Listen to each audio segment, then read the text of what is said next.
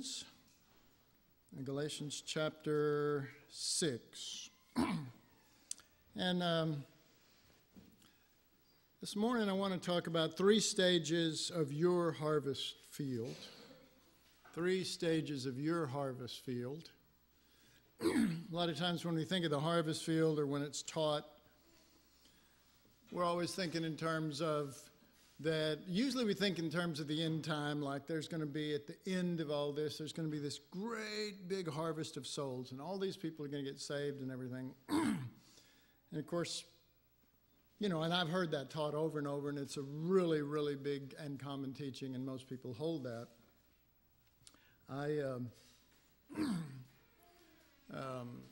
I've always had a hard time with that, because a harvest usually is the end of seed planting. There's a season way earlier than that where you're putting seeds in the ground, and the seed is receiving Christ.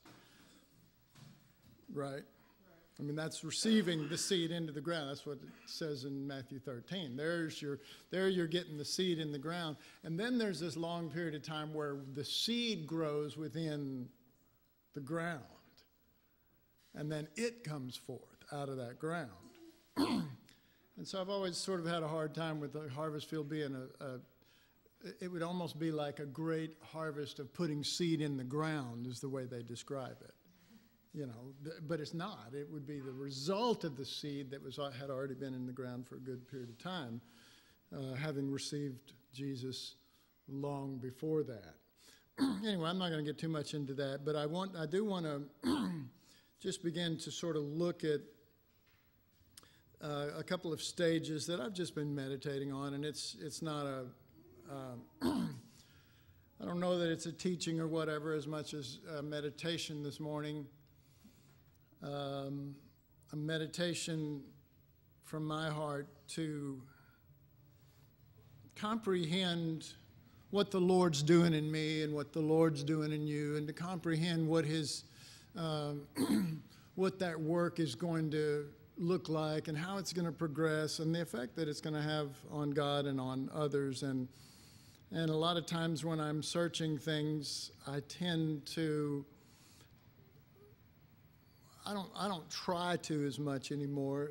It comes more natural because I do it, but I tend to want to see the effect on Jesus instead of just us.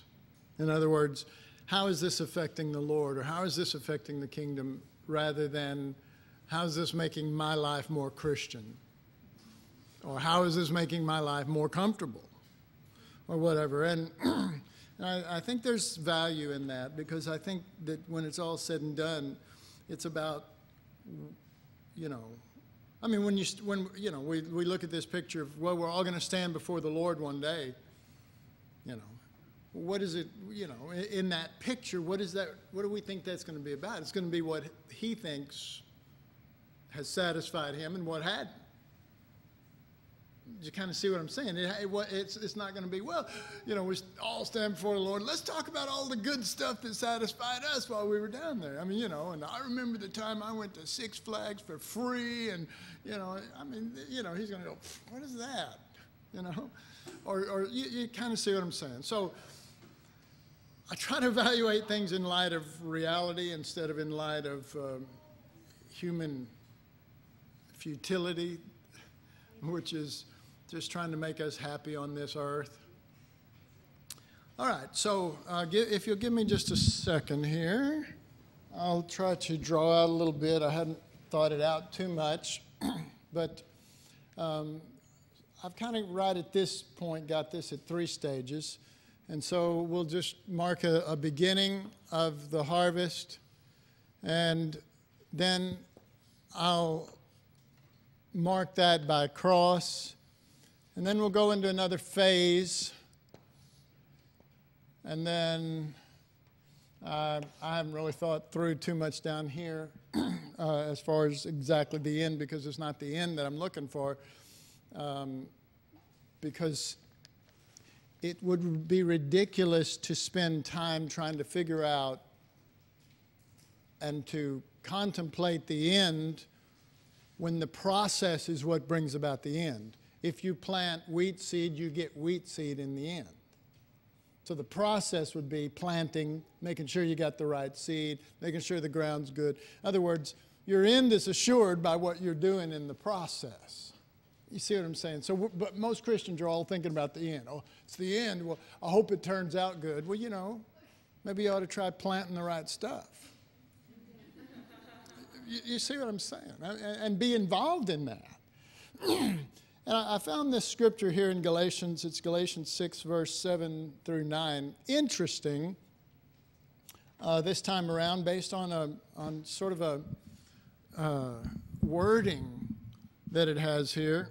Most of us sort of avoid this scripture, or we get into it and we stop and we go, I think I'll read somewhere else. It's only 3 verses. It's only 3 verses. But verse 7, be not deceived. Okay, oh boy, we're already in trouble. You know, because apparently there's a deception in relationship to the harvest, which you wouldn't think, but apparently there is. Be not deceived. God is not mocked. It just got worse. You know, I mean, us being deceived, one thing, mocking God, that's starting to tread on dangerous territory. Be not deceived, God is not mocked, for whatever or whatsoever, whatever a man sows, that will he also reap. All right, and the example of that I think of is electricity. You know, you have a plug in the wall, and maybe you're young and you don't understand it, and you're sitting there playing with a fork or something. You go, I wonder what would happen if I stick this fork into that plug. I wonder, you know. I mean, it's a nice little thing. I've never thought about this. And you go, well, you know, and you're shocked. You know, I am shocked at this, at the result. And the thing to realize is not to go into some sort of fear like, electricity hates me. I've seen people plug stuff in there and it's been fine and they've never got hurt, but electricity is out to get me. Which, while we may not see that too often in reality, we see it spiritually. Where somebody goes against the laws of God, gets a negative result, and wonders why God is out to get them. I never saw God do this to them. You know, why did I get this shock? Why does this jolt come right now? Why is this happening? What is going on? Da, da, da, da, all this stuff. And going off on all this stuff that has absolutely nothing to do with there are laws set before you ever existed that, you know, and electricity before it was even discovered was still true. There are ways to work with it, and there are ways not to work with it. Sowing and reaping, there are things to sow, and there are things that you should try to avoid not sowing. And if you sow the wrong stuff, you're going to get a harvest from it. It's just the way it is. You can say, well, this ground hates me. This earth hates me. God hates me. You know. But it has nothing to do with that. So, saying God's not mocked, this is just the way it is. I mean, it's set in motion. He doesn't do it every time. He doesn't sit up there and wait for somebody to stick their finger in a plug or something, you know, and go, do it, you know. It's all set in motion. And the question is, how will we respond with the flow of the Lord? How will we respond with the way God set it all up? Yes, he did set it up that way. And our goal is to be with the Lord, find his mind on these things, and quit making everything so personal all the time. All right, so it goes on to say, for whatsoever man soweth, that shall he also reap. For he that soweth to his flesh shall of the flesh reap what? All right, so guess what? You know, we can make a contrast here. I don't know. I'm just coming off the top of my head. Let's say that we like tangerine, so we plant tangerine seeds, and then a little tree grows and it brings forth tangerines, and we go, oh, I like this. But let's just say we don't like grapefruit, and I know some of you love grapefruit and you live to eat grapefruit. But let's make it a negative fruit for right now. because it was for me. It still is. So you get this big field of grapefruit trees and everything. You're going, life is sour. Life is so bitter. Well, why'd you put all them seeds in the ground? You know what I mean? Life is not bitter. You're a dummy. Help me think through it. It's not, it's not the seeds we put in the ground fault either. It's that we put those in the ground and we said, this is the harvest that I want. No, I wouldn't say that. Well, then you need to figure out that whatsoever a man soweth, that will he also reap. Okay, that's all right. All right. But now an interesting turn. The next scripture brings a totally interesting turn. I just love the Lord. He just messes with us, And it says, and let us not be weary in well-doing, for in due season we shall reap if we faint not. Now here's my take on this so far. The first two verses says, don't be mocking God. If you sow junk, you're going to get junk. Next verse, if you sow to the flesh, corruption, baby, it's coming. You can try to ignore it and whatever, but it's coming. And then he says, well, let's not be weary in well-doing. We're going to reap. Well, you just said we're going to reap, but it didn't sound so good. Do you kind of follow the scripture there? 9th verse all of a sudden goes, hey, don't be weary. We're going to reap if we faint not. We're going, I'm fainting now, knowing what I've sown. All right. So I began to try to contemplate this process. And I have the beginning process here in relationship to the point where we get saved. All right, so this first point, we'll just call it salvation, or where we start, and it goes down to salvation. So let's just call this whole area between the first point and the cross, let's just call that the period of sowing before we knew the Lord. Let's call it that. Okay, so let's remove this. The period from birth till we meet Jesus. All right.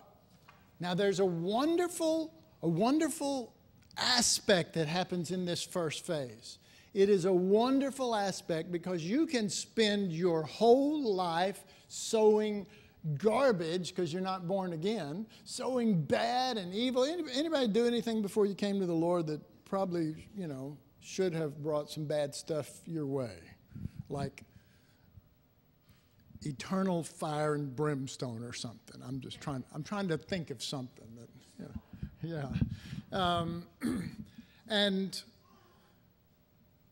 and yet there is this in this, I'm going to put it like this, there is in this package this first phase of 3 phases of our harvest. This first phase where all of a sudden, whatever happens, you end up having an encounter with the Lord, and you realize that, you know what, I haven't really been a very good person, and I have really done some stuff wrong, and my God, I deserve hell, and I'm probably going to spend eternity in hell, and Jesus, would you save me? And he said, yes, but then there's this recognition. How are you going to save me from my harvest?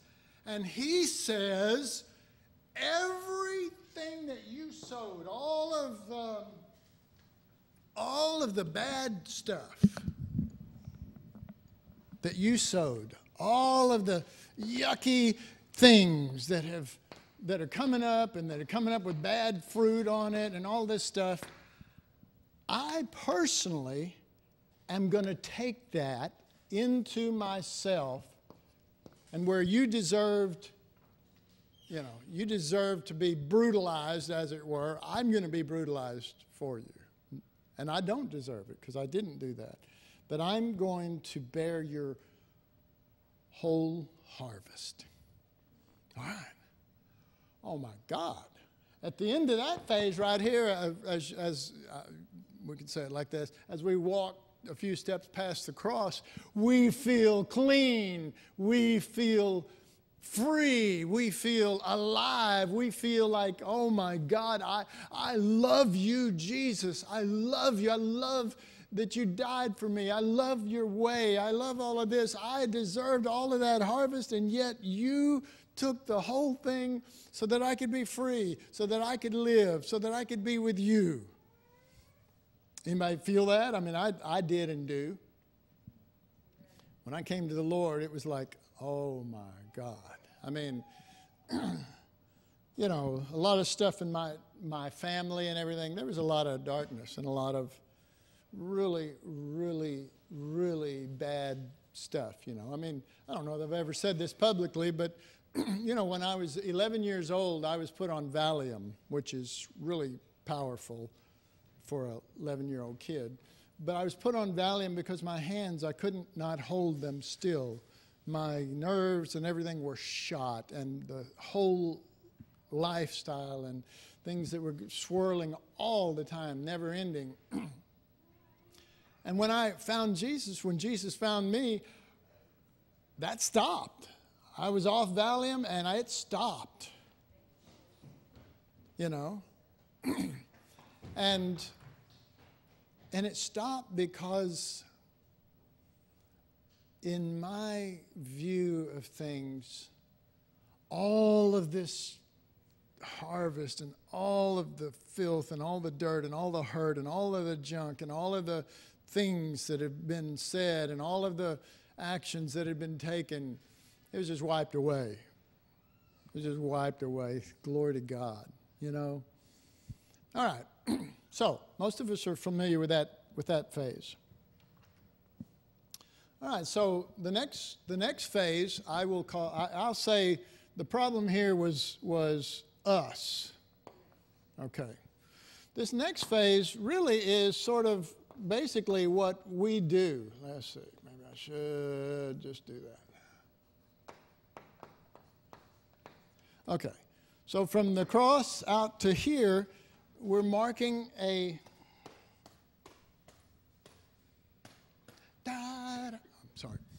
We're marking a phase here that we're saved, and now we do understand the scripture here, and the scripture says you will reap what you sow, but here's what we're thinking now. Here's what we're thinking in this next phase. All right. Now we know Jesus forgives, okay? But we're, as it were, dragging part of this first phase into this second one. But we can read this scripture right here in Galatians 6, 7, and 8 and realize that he's talking to Christians. If you sow to your flesh, you're going to reap corruption. That's going to happen, Christians, because it's a law. Amen? All right. But wait a minute. I thought Jesus, he did. Okay, so let's try to fuse the two of them, but see the differences also. We get over here in this phase, and in the second phase, we are primarily concerned with certain things that we do. Let's call them sins. Okay? All right. So, the process. We move into this second phase. We get down the road here, and we do something wrong. We sin. We fail God, and we do something. And we are aware that, like Jesus did in the big picture in the first phase, he will do on a smaller scale every day. He will bear away my sins and the harvest that I should get from it, right? The difference is, instead of storing it up from birth till we get saved and just flopping this whole big ugly thing in his lap and saying, forgive me, now we're sort of walking with him, and when we do something wrong, we sin, we fail, or whatever, we realize I can take this bad seed right now to him. Amen? Okay. So we do that, and we're doing that a lot. And so along the way, along this second phase, we're going to have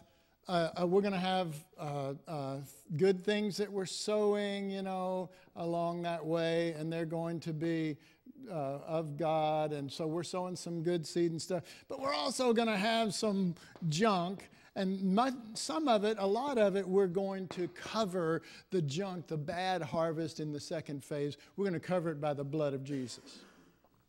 Okay? And we're going to, there's an old saying, keep short accounts. Okay? All right. So far, this is just basic stuff. This shouldn't be surprising to anybody. All right. Now we're going to get down into this third phase, and we're going to talk about what others do. All right. And that is, after salvation and after being a Christian a while and after getting it settled in our walk that, when I sin, when I do something bad, I'm going to get it under the blood. In other words, I'm going to stop the harvest, the bad seed from coming up and filling my life. You understand? But as we get down the road and as we get older, there's a new phase that begins to happen. And that new phase, as we enter in, it has to do with what others do to us. It's no longer really an issue about us sinning and getting forgiveness. We just start living life. We just start going about regular old life. And going about regular old life, somebody does something to us. Somebody hurts our feelings. Somebody crosses us. Somebody treats us unfairly. Somebody does something to us. And in this phase, we're not as aware of reaping and sowing at all. In fact, if anything, we're more aware that they did something wrong, so God will get you for that. God will get you for that. All right. But we have no idea what's going on the inside of us, which is sinning against the nature of Christ, sinning against the cross, sinning against the resurrection, sinning against everything that Jesus stands for now, as opposed to just dying for our sins, everything that he stands for now, we are crossing the line in a bigger way than we ever did along the whole thing. And that is, the line is Christ and him, being one with him, being out from him, being his branches. And, I was thinking about that the other day, simple thought. But, Jesus said, I'm the vine, you're the branches. And I just thought of it, Jesus saying, I'm the vine, as if he were just talking to me. I'm the vine, you're a branch. You're a branch. You're not a Christian. Your whole existence is to be so connected to me, abiding, so connected to me, that what's in me comes in you, and what's in you, which is me, comes out of you in terms of harvest. Fruit. Harvest. All right, well, we know that. Praise God, glory to God. We're deep. We know stuff. But what we don't know is that when we get hurt, when somebody does something to us, when somebody wrongs us, there is a reaction in us that is oblivious. It is as if you are deceived. It is as if that you actually would mock God on this thing, that you're going to still reap what you sow. You say, well, is that talking about down here in the end? Am I going to go to hell? Am I going to stand before a big throne? Is God going to hit me with all the stuff? Is he going to flash it all before my eyes? No, the corruption is going to happen in your life while you're sowing. The example that the Lord showed me years ago was, and I think the course was called The Law of Seed Time and Harvest. But the way the Lord showed that thing to me was really powerful, because the Lord said, how would you like to predict your future? Well, that sounds scary. I don't want to go to no witches or anything. But sowing and reaping predicts your future. It's like he's saying right now, Randy, right now, right this minute, you can totally predict your future depending on what you choose to sow. Right now. Not tomorrow, not, well, it's too much. No. Right now. And then he gave me a picture of my, not this first phase, but the second phase or whatever, where you still sowed a lot of bad stuff, and all of a sudden you realize a new harvest is going to come up, just like it did when I was unsaved, but now I'm still going to get, because I've been sowing a bunch of stuff. What can I do? And the Lord just very simply said to me, we'll start putting the right seed in the ground and stop sowing the other kind of seed. And if you'll do that, eventually, because you quit sowing the bad seed, those stubble and rubble and briars and all that stuff, the bad stuff that's been coming up, all that will slowly decrease, and you will increase Christ, that you're putting in the ground. And there will be, eventually, it'll overtake the bad harvest. You see what I mean? It's like scales. You look at it right now and you go, oh my God, I've got all this weight of this junk, and how will I ever get out of it? And there's no hope for me. Well, there is hope for you, and that hope is Christ. And that hope is that eventually we begin to recognize the real issues once we get past this phase here. And the real issue is not what we're doing wrong ultimately, but how insensitive, or as it were, how we mock Christ crucified. All right. Well, we would never do that intentionally. I don't think we do. I don't think it's intentional. I think be not deceived. I think there's a deception that happens because we have moved from trying to please him. We've moved from trying to know him in a real way. We're still religious about it. Yeah. Oh, yeah. Do you want to know? Oh, yeah. Yeah. I read my Bible at least once every... Well, pretty often. Well, we know religiously there's no merit in reading the Bible. There's only merit in our heart if we want the Lord. Well, I don't want to get too far off, so I'll read my Bible. You're probably getting further off because you're becoming a Pharisee. Your heart is not right towards the Lord. Well, I don't want to get too close to the Lord because he'll talk to me about, it's not about what others do. It's about my response to what others do. And so hurt me, and I'm not going to forgive them.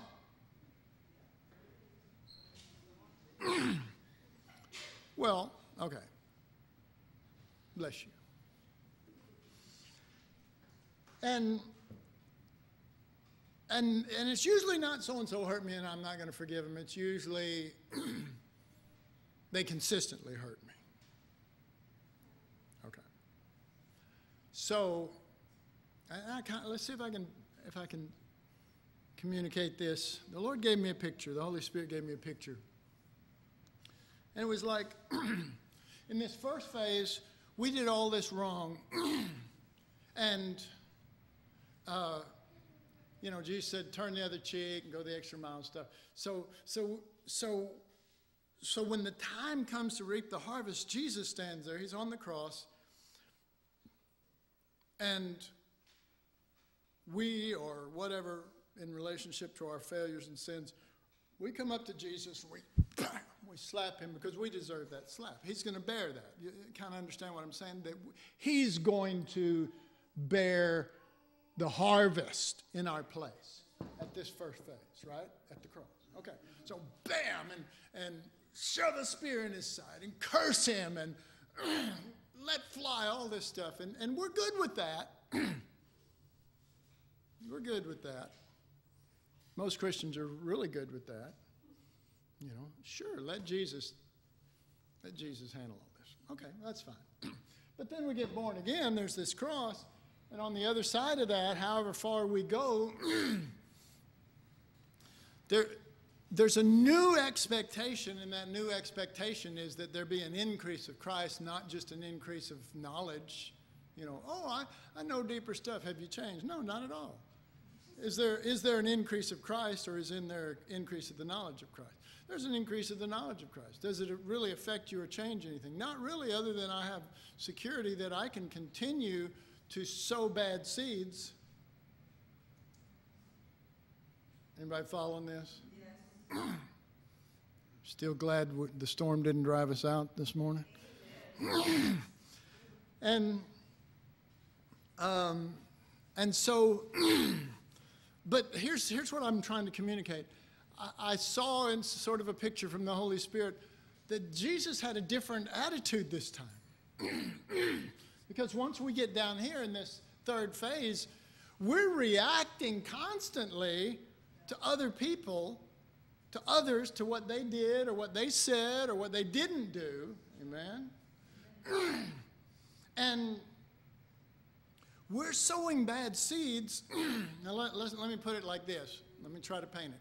What we did up here in this first phase at the end, when we wanted to escape all of the bad stuff that we did, we laid it on Jesus. So again, we slapped him, we shove a spear in his side, we curse him, we lay everything on him. And you know, the beauty of Jesus is that he says, I love you. I'm for you. Lay it on me. I'd rather take it for you. I mean, that's our Jesus. That's his spirit. And he will take it over and over. But you get down this road here, and we're no longer following this spirit, and we get into this. And now when somebody, we remember, maybe it was 6 months ago, the last time they hurt us or did something, and then just off the cuff they say something, and we, in spirit, bam, we slap them. And then we go out, and we're in another situation with another person, and there's unforgiveness, and we take a spear, you know, they say some little remark, and we go, I'm not going to sit here and take that little remark. I'm going to shove a big spear into them. Okay, so we're getting in a habit here, you understand? And we're sowing, and we're deceived about sowing now. We don't realize we think it's justified. That's right. All right. Jesus is no longer okay with that. No. Why? Why though? Why? Because if in this phase he would take it for you, in this phase you're not putting it on him. So he sees, you know, in this phase, in the first phase, it's like, here's the way I was trying to, it was sort of coming to me, is that we're like Jesus in a certain sense. And the Pharisees have brutalized Jesus, okay? So, you know, people have done me wrong, and people are unjust, and people are all this stuff, but I'm with Jesus. But down in this phase, it's like, oh, Lord, help me. It's like we're the Pharisees now. Before, they were the bad guys mistreating us. But now we're reacting all the time. And we're the Pharisees, and we're the brutalizers, and we're the power mongers, and we're the, you know, we were the weak up here, and we came to Jesus in weakness and frailty and said, Lord, help me. I don't deserve it, but help me. And Jesus, in his wonderful being of who he is, takes us up. And he bears all of that, and he takes us up and he covers us, because that's Jesus. Amen? And we all know that. That's the Jesus we love. All right. But we get down over here, and now we're the Pharisee. Now we've got some strength, and now we don't like this, and now we're Herod doing this, and we're Pilate doing this, and we're and of course we don't see it like that because we see them as still that. But our reactions are, they smote Jesus. He said, turn the other cheek. So he, turns the other cheek. We're smiting back, but we're trying to smite back harder. Harder. You did this to me? Oh, look, I ain't going to put up with this. Can anybody see a bad harvest coming? Bad harvest. All right. So Jesus is having a hard time. Thank you.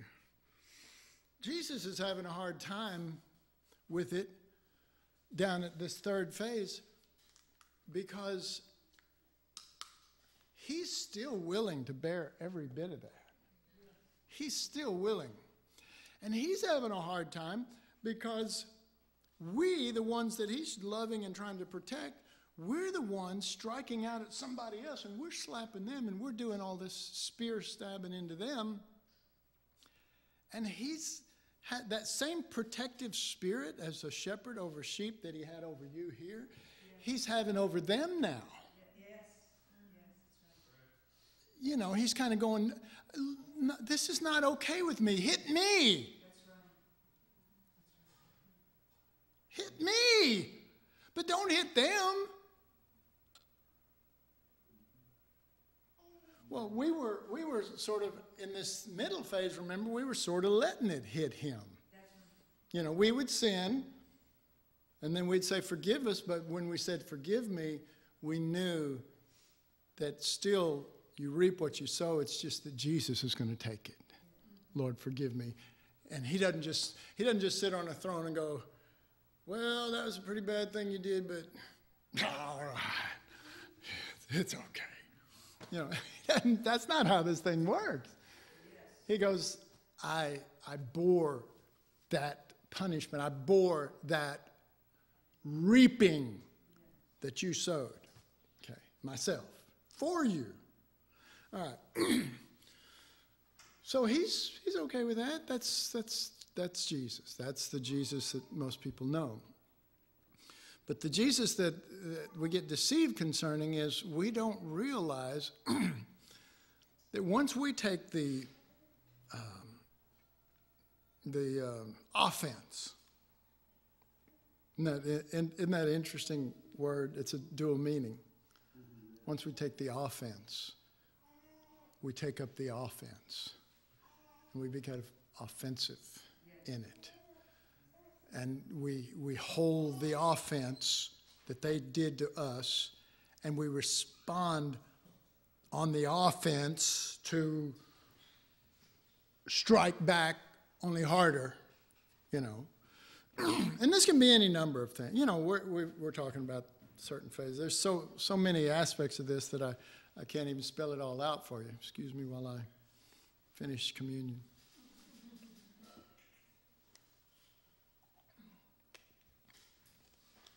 I'm trying to get, here's one under a different angle. I'm trying to get something done. And you're stopping me. This is, the Lord reminded me of this a lot in my early days, especially in Bible school. When I went to Bible school at Berean, I went there to learn the Bible and to know Jesus. I wanted to set aside time to get into the Word, to know the Scriptures, and then to know the Lord, and then to have God work in me in such a way that I'd be useful later when I graduated and went out in ministry. Berean was the most horrible Bible school to that end. They never they worked you, they kept you going. They never, they said, okay, Berean, the name comes from Acts 17:11, where it says, they of Berea were more noble than they of Thessalonica, in that they searched the Scriptures daily to find out what things were true that were being taught. Well, great name, but they never gave you any time to. They told you to. They said, this is what we're about.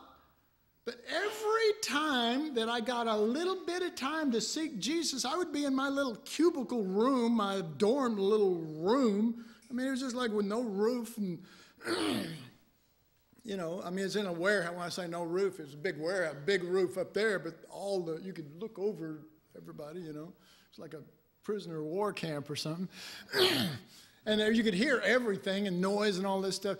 Every time I got a little bit of time to get in there, and I mean, I would curl up, I'd hide, man. I wanted Jesus, and I wanted to search the scriptures. They'd come in, somebody'd bust through the front door, and all they'd have to do is, we need some people to help dig some ditches out here, or to do this or that, or do whatever. And I'm going, I ain't saying I'm here. You know. I mean it. And I remember over and over and over getting frustrated, you know, to the point of angry at times, frustrated. And I would go, what is wrong with you people? We're supposed to be getting Jesus in this place. You're always interrupting the word and the Spirit of God, and you people are out of whack with the Lord. This place is of Satan.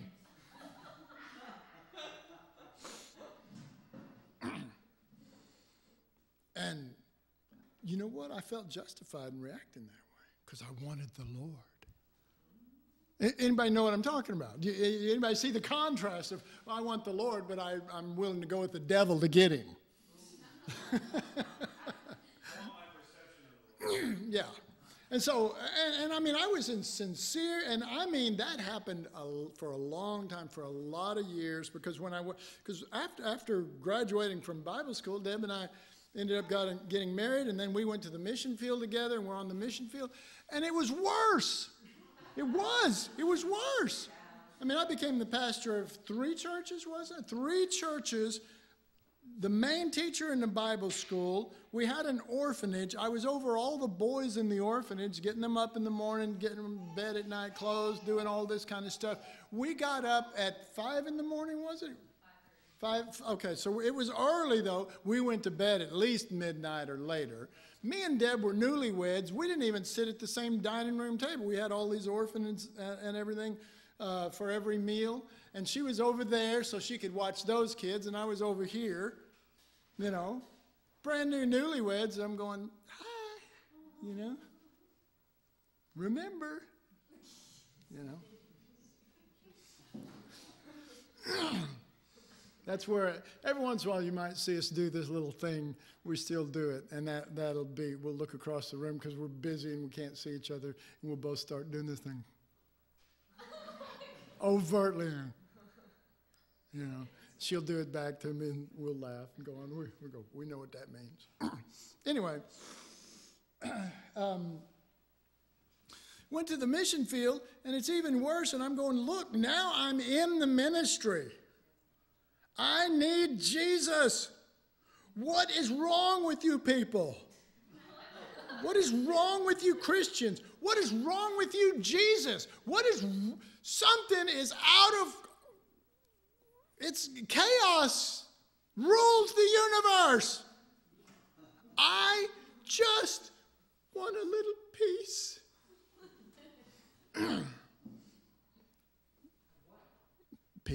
Peace, and there is no peace. To the soul, to the flesh. Because even in that, I was being ruled by my flesh.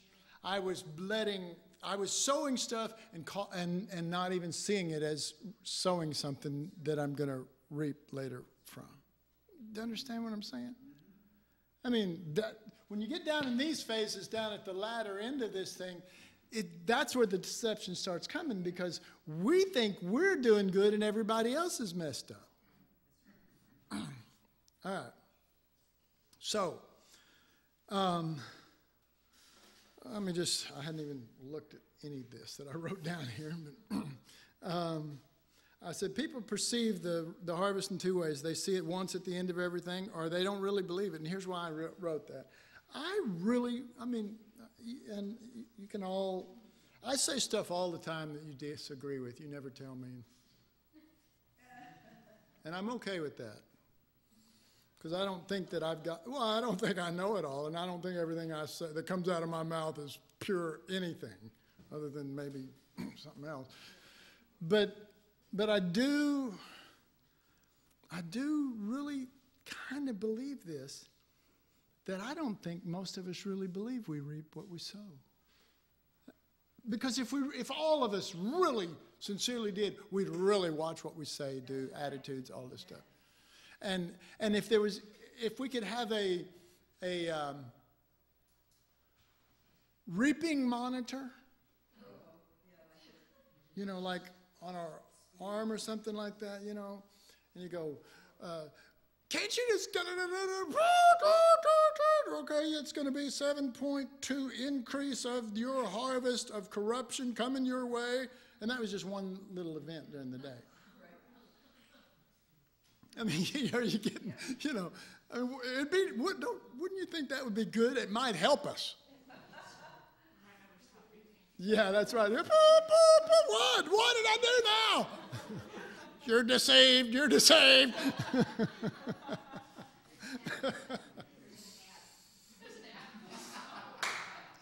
Yeah. Well, guess what? There is a monitor, and it's the Holy Spirit. But that was the point I was trying to say is, by the time we get down here, we've gotten insensitive to the Lord. We're more sensitive to us, to what hurts us. Well, they did so-and-so to me. Well, where's Jesus? Where's Jesus in you right now? What's important to you?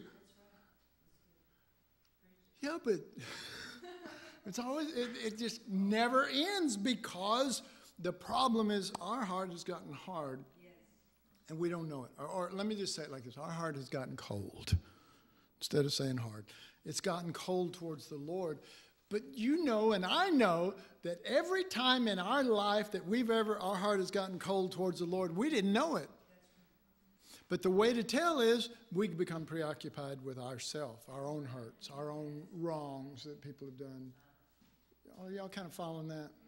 We really become self-absorbed with, what's wrong with all these people. All right. So then I said, I don't think we really believe that we reap what we sow, because if we really believed it, then we would watch that a whole lot more. Amen? I mean, that'd be a big deal. I put down, they think what happens to them is either random, the devil, God, mean people, or bad luck. Now think about that, okay? Now I know, and I do know that these factors all play in. But none of them ultimately play into the fact that whatever harvest comes our way, we sowed it. Are you getting that? That if you put wheat seed in the ground, you're going to get wheat seed. If you put grapefruit seed in the ground, you're going to get grapefruit. Nobody's doing that to you, But by not understanding the harvest, we remove all responsibility from ourselves so that we can blame the devil or my husband or my this or that, or, you know what I mean? My unruly child or my, whatever. I don't know. And then I put down, they wanted their life to be better, but I couldn't do anything about it. Now, let's, maybe we'll just go for another hour on this, baby. What do you think?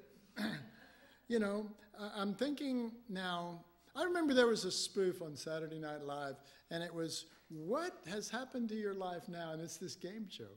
And so they bring on these people, and the guy says, okay, Bob, he goes down the line of 3 contestants and something. Bob, you graduated summa cum laude in your class, and da-da-da-da-da-da. Yeah, and you were, this next person was, you were a cheerleader or this and that, and the next person, they go down. So they talk to the 3 contestants, and then they say, okay, let's start with Bob. Bob, right now you're selling insurance, and you're at the bottom of the salespeople, and you're sitting in a little office that doesn't even have a window and stuff like that, and so they're going over all the stuff that is killing him in his office when he sits there and going, that in the game show he's going, hey, this is going to be fun. And then it's not fun because he's finding out what the heck happened to my life.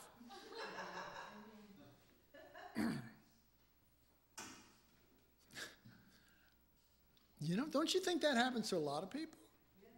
you know, there was a show the other day I was watching, and this guy is this FBI agent, and he's having to keep everything from his wife and everything, and he comes in late and all this stuff, and work is taking him all this stuff, and she was still pretty and all this kind of stuff, and she was still wanting intimacy, and by the time he gets there, he's too tired, and their whole life, and the kids are already half grown but not out of the house, and so finally she's fed up, and she goes out and she gets drunk, and she comes, you know, back home drunk, and it's 1 o'clock in the morning, she's sitting there still drinking, and he walks in, and she unloads and unleashes on him, just lays all this junk on him with everything that she's got. And she said, what? Oh, I wish I could remember the exact words. It was like she said, "Why did you do this to my life?" Because she had an idea of what her life was going to be. Why did you ruin my life? Why did you, all that I thought this was going to be? You. Okay. Folks, you reap what you sow. You know, you do. You reap what you sow. You say, well, this has probably never happened to any of you, but it can happen to somebody. A child can turn a teenager or something like that, and a parent can say, you know, I don't think I like my kid. Really, sometimes stuff like that can happen. They're a teenager, they're doing all this wild stuff. It doesn't matter what they're doing. It's contrary to what you hoped for your kid. And they have an attitude towards you, a bad attitude towards you, as if you're the fault of everything. And a parent could actually look at their kid and go, I hate to say that, I hate to even think this, but I don't think I like my kid.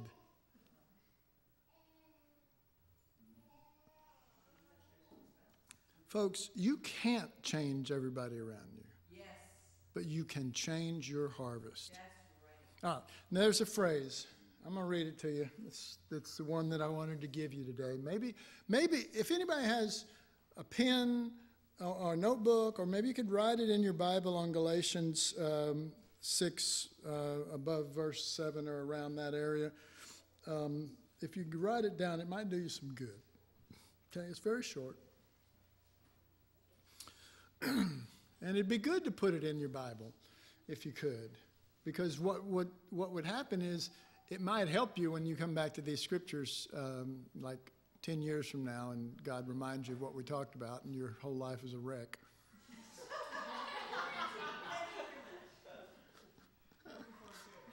Yeah. And you go, maybe I should have listened to that guy. All right, you ready? Let me read it first, and then I'll go slow and give it to you. So why don't you listen first? Don't judge each day by the harvest you reap, but by the seeds that you plant. All right, so here we go. Write it down. Don't judge each day by the harvest you reap, but by the seeds that you plant. Don't judge each day by the harvest you reap, but by the seeds that you plant. One more time. Don't judge each day by the harvest you reap, but by the seeds that you plant. All right. Now, let's consider the meaning real quick. And the meaning is this. The meaning assumes this little phrase, this sentence, it assumes that you've already got some bad seeds in the ground and some harvest is coming up. Okay? It assumes that you haven't been perfect to this moment. Yeah. And that, you know, that you've already got some bad stuff coming, and it might even be ominous to you. Do you see what I mean? It actually could. This statement could kind of have the sense of, oh my God, you know, I'm going to reap what I sow. There could be sort of a feeling of ominousness over that. So don't judge each day by the heart, because that is coming but start judging differently. Instead of being under the burden of what's coming, change your approach. Change your view. Change your mind in the matter. You can either be negative about the bad harvest and then keep doing what you're doing, and it's going to get worse. Can I get amen? Or you can find a change, and this is a simple change here. Now, we have to remember,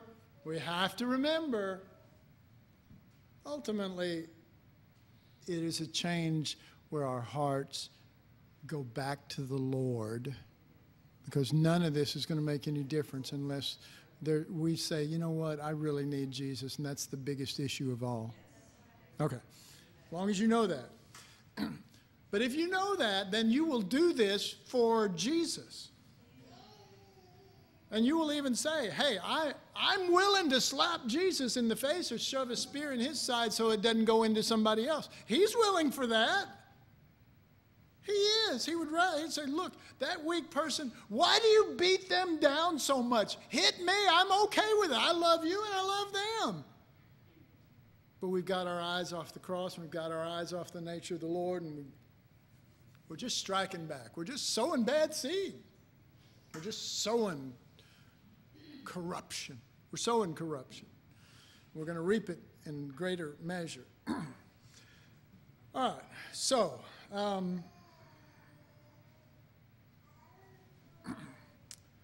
this next little bit that I'm going to read here, I actually did write down before the New Year's Eve service. So this is a little bit of your New Year's Eve service that you missed out on. So I'm just going to read, it's just a little bit here. A fresh start, because the New Year is usually, the New Year, don't we want sort of a fresh start? A fresh start begins with proceeding in fresh new ways of heart. Right? A true fresh start isn't just, you know, saying I'm going to start new today. It is a fresh new ways of heart. It is not a new start if we enter the new year the same as all other years. It's not a fresh start if you fully intend on proceeding the exact same way that you did in every other year. That's not that difficult. Work with me, people. To remove the old gives us the hope for a new beginning. But to remain in the old vanquishes any hope that a new beginning might come. What are we saying? If there is a true dealing or removing of the old by bringing in the new, of course, then there's hope for a fresh new harvest, a fresh new life, a fresh new destiny, things that we could never imagine, because the fruit and the abundance of the fruit of this harvest that comes by Christ has potentials that we can't even imagine. And it's glorious because it's Him. All right. So to remove the old gives us hope for a new beginning, but to remain in the old, it vanquishes hope. It kills hope. It suffocates. And you can go several years and fake the new year. You know, do you understand what I'm saying? How I'm trying to? You can go several years and fake it, but eventually it catches up because it suffocates. Because it slowly hope dies, and when hope dies, oh my God, then you move into deep depression and beyond that. All right. So if we continue holding grudges against others, then how can we hope for possibilities for change in the coming year? If you just keep holding those same things, there's not going to be any change. I don't care what you say. I mean, you can believe all you want, and it's not going to change one thing. Because it's not about just sitting around believing stuff, thinking, well, maybe that'll pop something into existence. If you believe it, you act on it. Yes, there If you believe you reap what you sow, you act on it. If you believe that you shouldn't judge each day by the harvest that you're reaping, but by the seeds you plant, you'll start planting some other stuff. You'll be about that business. How can we hope for change when we remain unwilling to change? Yes. That's it right there. I mean, there is no change then. There is no change. I think that was the thing. I think that was the situation with God looking at Israel before the Babylonian captivity, is that he'd sent prophets and he'd done everything he knew, and there was no change. And he said, okay, here comes the whirlwind.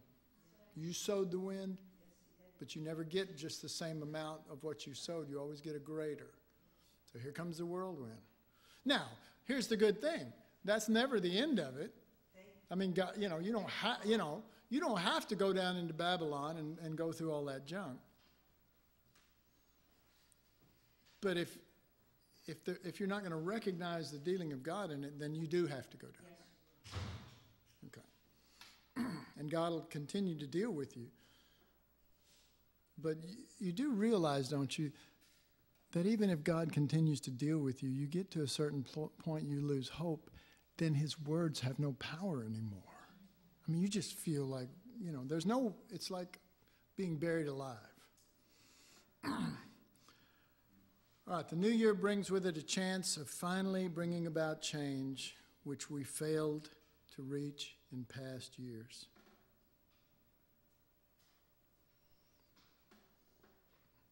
All right, getting pretty close here. What is really needed, regardless of what we think we need, the real need is Jesus. We need Jesus, not everybody else. Not what others do. We need Jesus, and I can say that all I want, and you go, yeah, I know, yeah, I need Jesus. Oh my God, you need Jesus. I mean, most of the time I say, we need Jesus. I know I need Jesus. You need to know you need Jesus. We are so deeply a mess, and yet we think we're doing good because we've feathered our nest in such a way that very little will conflict with us. That's right. We desperately need Jesus. And we need to go after him with all of our heart. We need to find that fresh, new warmth for the Lord. And instead of him being up there and we go, I don't need you, I need your work. I need you to get down here and fix my spouse or fix my kids or fix my job or fix this. And why won't you do anything? You're yelling at him because he won't jump through your hoops. Instead of saying, man, I need you. I'm messed up. What's that old spiritual? Not my brother, not my sister, but it's me, oh Lord. Standing in the need of prayer. I need the Lord. I need a springtime, a new harvest, some warmth to rise on this cold land that is me. Then I already said this earlier, but if our heart, I said this in two ways, or I'm about to say it in two ways. If our heart for Jesus is cold, our heart to forgive others will be cold. Do you believe that? Okay, now let's reverse it. If our heart to forgive others is cold, our heart for Jesus will be cold. Do you see that? You see how that works? It really does. You can't get away from it. You cannot get away from it. If we really want to get out of any kind of a situation into the warmth of the spring to begin to bring forth the life that we can't, it just comes because the warmth finally comes. You know what I mean? I mean, ask those people up north right now. They're dying for spring. It has been a rough winter. Why has it been so? Why is there no growth? Why is there no fruit? Why is there no flowers? What is wrong, God? I'll tell you what's wrong. It's just been too cold. It's been too cold for too long. But as soon as it starts warming up, life. Coming into Crum, there's on the right-hand side as you come in just before you get to the second train track, there's a big old pen that has sheep in it. And right now there's these little tiny lambs bouncing around all over the place. They're so cute. They're just playing and running, and they just, and they just got life, and it's just new life, and you realize, the winter's over. And that all the trees hadn't even budded yet, but life is budding, Warmth. We need to get our hearts warm again for the Lord. Jesus said, I'd rather be hot or cold, as a matter of fact. If we don't see our offenses as hurting Jesus, violating his death, siding with the nature of his enemy, then we will only see our hurts, us treated unfairly, and our rights violated. Should I read it again? If we don't see our offenses, meaning our frustration, our anger, our this, our that, or whatever, all the stuff, the allowance of these things, if we don't see those things as hurting Jesus, as violating his death, as siding with the nature of his enemy, then we're only going to see it as, I'm doing this because this is my hurts, because I have been treated unfairly, because my rights have been violated. And that's going to justify violating Jesus, because it's right. I'm right. They're wrong. I'm right. This is unfair. Okay, all right. You go with that. But I promise you, you're putting bad seed in the ground, and there's corruption coming for it. There is a consequence to pay if you keep ignoring the laws of electricity or the laws of the harvest. We're caught up in ourselves. So, last few sentences. Let us not just ring out the old year, but let us chase out the old ways of reacting and responding. In the new year, instead of continuing to be at war with those who hurt, those who fail, those who offend us, let us declare war against anything that's not Christ in ourselves. In place of wounding others and bringing them to tears, let us shed tears of longing to have Jesus formed in us. Let's pray.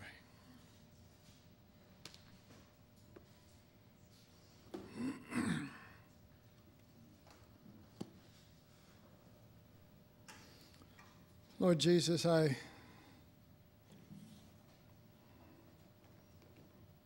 long to be free from those things that I'm deceived about, those things that I allow because I think I'm right, I think someone else is wrong. Help me not to be deceived. Help me to see how they are regularly in violation of you, and they're literally me crossing over the line, standing next to the enemy, your enemy, joining in the way that he approaches things. I don't want to be opposite of you, Jesus. I don't want to be so deceived that I would literally be spending the night in the enemy's camp, your enemy's camp.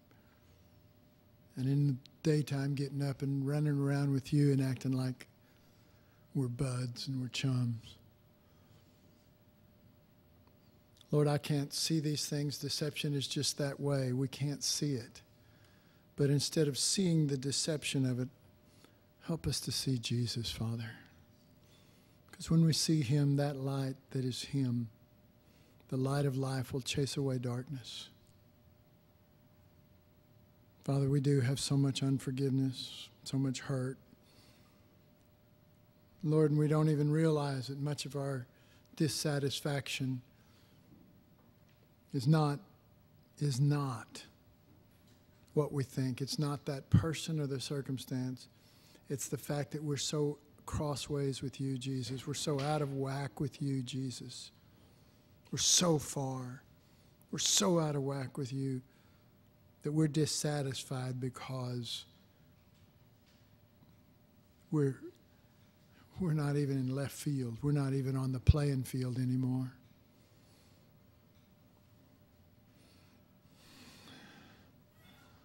Holy Spirit, we need the breath of life breathed back into us. We need everything that can be shook to be shook so that we'll have nothing else to accuse or to hold on, to give us strength to look at other areas to accuse or other people to accuse. But our hope is built on nothing less than Jesus Christ and righteousness. I dare not trust the sweetest frame, but only hold in Jesus' name. Lord, we just speak words. I just preach and speak words. I'm an unworthy servant. But I do believe with all my heart that your people love you, that they want you more than they want things fixed. And yet, if they seek first, you'll add whatever needs to be there. I believe that the Holy Spirit is here, and not just here at this moment, but here to remind us, to bring to remembrance not what Randy preaches, not the unworthiness of a frail man, but the power of an endless life that can overcome. The power of a life that can overcome. Lord, help us start by realizing that our hearts are cold. Our hearts are cold. And that we are in desperate need of finding that warmth, that springtime that is Christ, when his warmth comes within our soul and our being, not just our spirit where we see something new, not just our spirit where we see something fresh, but it breaks out of the Holy of Holies into the holy place and into the outer court and fills his spirit, soul, and body. Not teaching, not just teaching, not great teaching, not God-given, Holy Spirit-breathed teaching, but Christ finally through that rent veil. Oh, hallelujah. Making the holy place now one with the Holy of Holies, the dwelling place of God. Father, I just believe that your Spirit is here among us and that you're not speaking in vain. That you care so much for us. That Jesus, you've endured so much for a long period of time from us and you never said anything. You opened not your mouth. We sheared you. We slit your throat. But then we turned around and wanted to shear and slit the throat of others. That was our way. That's how we deal with things. We're quick to strike out instead of slow to speak. Lord, my words are just so empty compared to the truth of how far we really are from you. And that's why we are the way we are. That's why we're just reacting. We are not acting at all. We're reacting to everything. We're reacting to this, and we react to that. We react to this. We never bring life into it. We never cover the nakedness of our brother or sister. We expose it, and we want everybody else to see it so we can prove that they're wrong, they're bad, and we're the good one. We're the good one. We're the good one. But there's none good. There's none good. There's none like you, Jesus. When you died on that cross, you were the good, and yet you let everybody make you out to be the bad one. You did it out of love, and you did it okay. You were not. In fact, you did it so much, you just said, forgive them. I got them covered. Father, where is that Jesus in in the body of Christ? Where's that living Jesus? Where is he, Holy Spirit? Find him. Find him. He's lost in the church. He's lost in the church. Find him. Bring him out for us, that we may see him, not just see the teaching, see him in us, see him in one another. Father, with whatever unction, however small it may be at this moment, we ask you to forgive us. Forgive us. Forgive us again our trespasses against Jesus, the very one we claim to love. Forgive us for our willingness to justify that which is not him in order to feel right or to bear what we call righteous indignation. And Father, we ask you to work in our hearts as we say we forgive those who trespass against us. Jesus, you told us when we pray, pray this. And yet when we pray all the time things that sound so deep and spiritual. But we never pray, Father, forgive those who trespass against us. We forgive those who trespass against us. So, Lord, we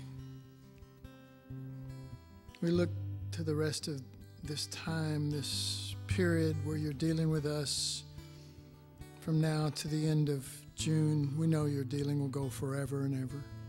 But we're talking about this concerted time. Lord, don't let us reach the end of June and still not have at least tried to put some different seeds in the ground. Don't let us reach the end of June and not have said no to our flesh many times. Don't let us get to the end standing righteously on a hill declaring that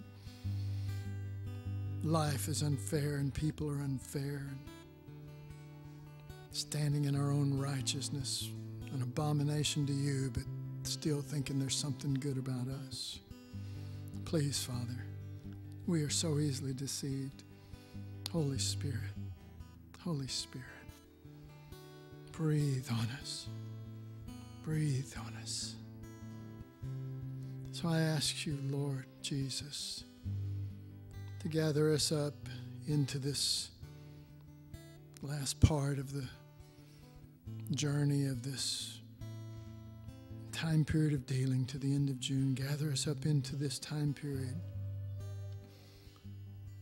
And even if we don't see the harvest from the seeds that we sow of Christ, let us dedicate our heart not to be looking at the bad harvest that may be around us right now,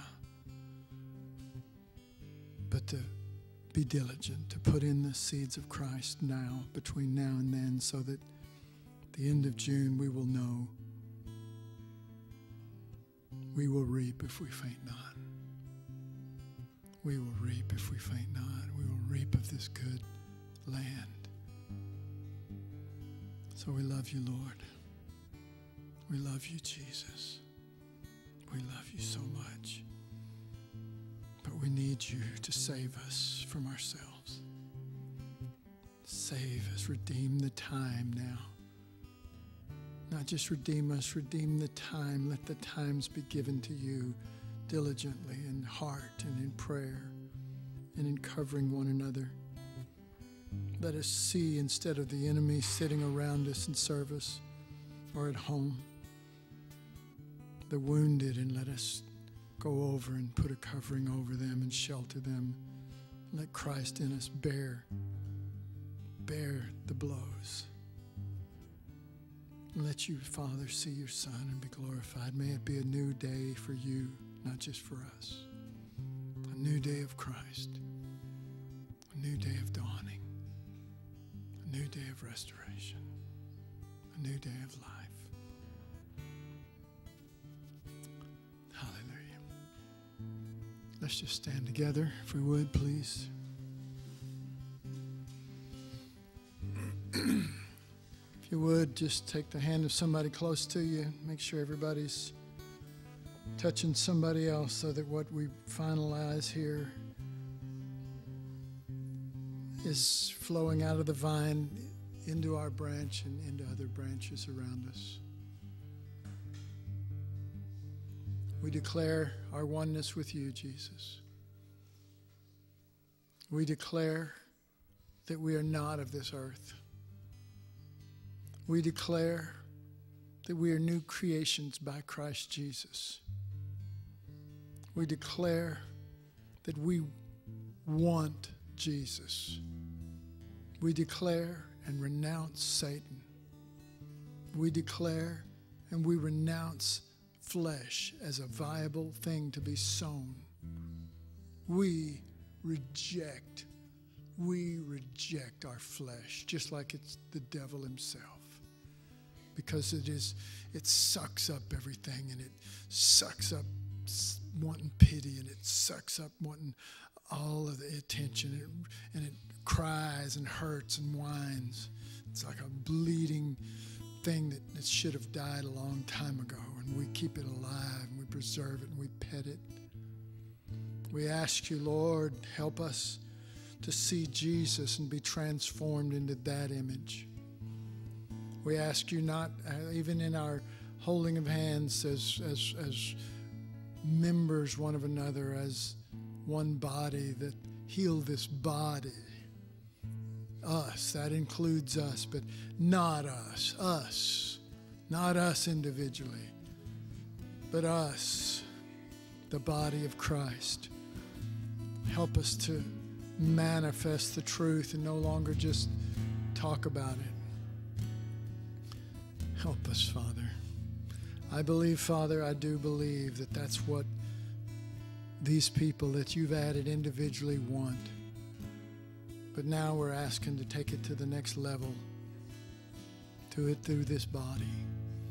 And may we no longer just be a body of believers, but the body of Christ. But the body of Christ.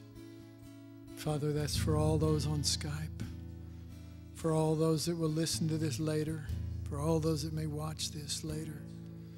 That, Lord, if wherever your Spirit is and wherever they are, in whatever country or whatever situation they're in and whatever struggles they fight with and whatever things that would try to defeat them, that your Spirit will be arising even now and flooding them with new hope. And that, Lord, they can go out of here and go away from listening to this and say there's hope in Jesus. There's hope in things that looked hopeless. There's hope in things that looked dark and satanic even, and of the enemy. That Jesus, your light can bust that darkness, and your life can break those chains, and your Son can be glorified in the midst of a crooked and perverse generation.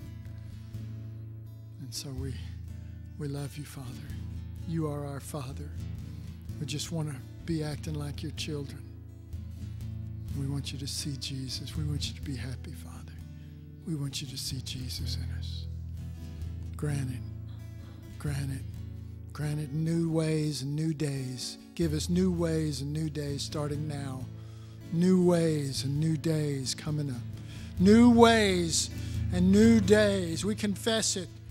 We confess it. We speak it forth because we sense your Spirit breathing on it. New ways and new days coming up now. Hallelujah, Father. We have faith for one another, not just grabbing this for our own little pitiful lives, but for one another. New ways and new days for our brothers and our sisters. Lord, bring them joy and happiness and peace, and bring them out of their darkness. Not us, bring them out.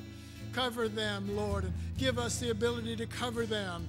And give us, Father, the fullness of light and life that is Christ, so that we all rejoice in one, and no man takes that glory unto himself.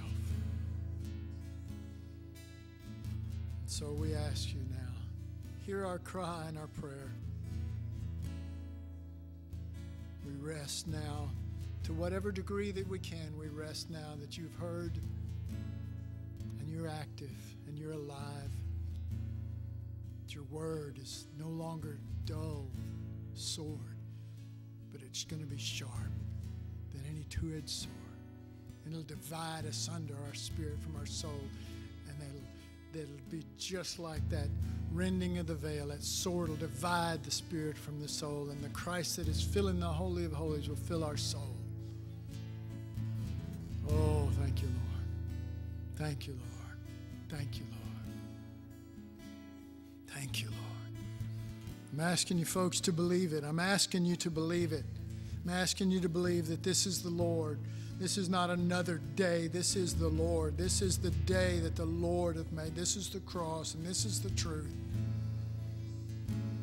I'm asking you to not do what we usually do when we break and we go hug one another.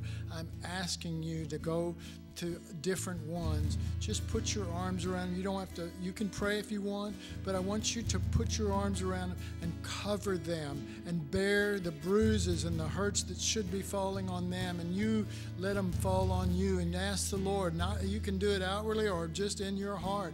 Lord, instead of them, this poor person having these blows, let them fall on me by Christ, and let me bear them by Christ, Father. So I ask you now, just go to different ones and do that. Not to your best friends or whatever, to everyone that the Lord leads you to. Amen.